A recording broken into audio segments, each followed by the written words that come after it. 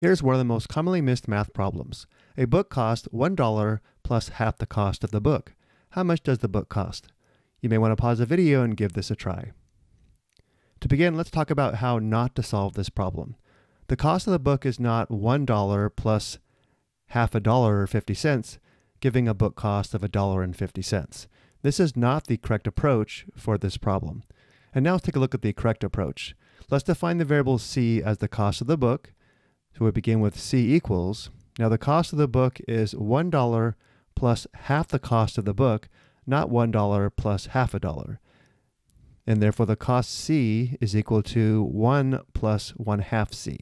Again, not plus 1/2, but plus 1/2 c for 1/2 the cost of the book.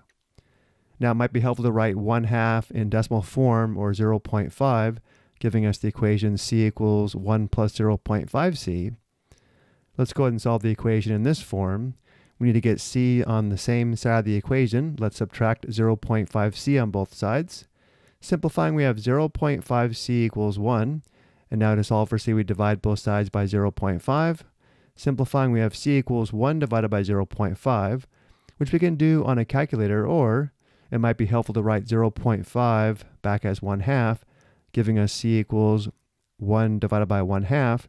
Recall, dividing by a fraction is equivalent to multiplying by the reciprocal, meaning 1 divided by 1/2 is equivalent to 1 times 2, which equals 2.